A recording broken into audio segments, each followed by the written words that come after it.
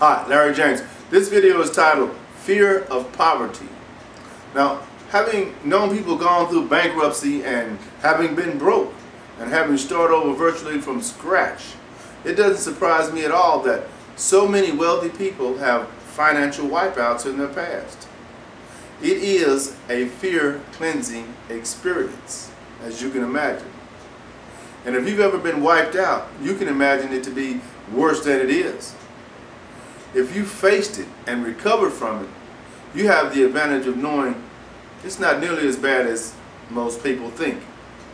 But beyond that, the greater a belief you develop in the unlimited opportunities available.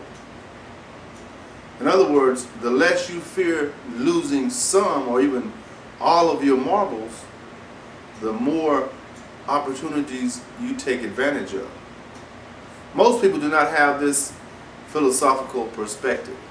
They believe in finite resources and finite opportunities, so that when someone gains, someone else must lose.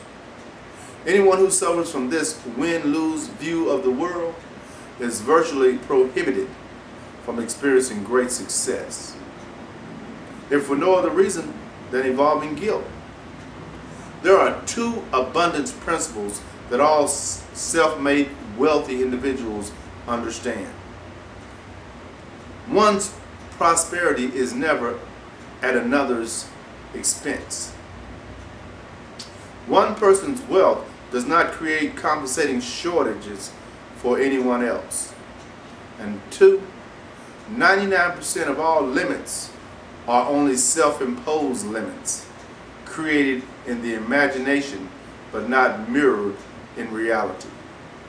SpeakerLarry.com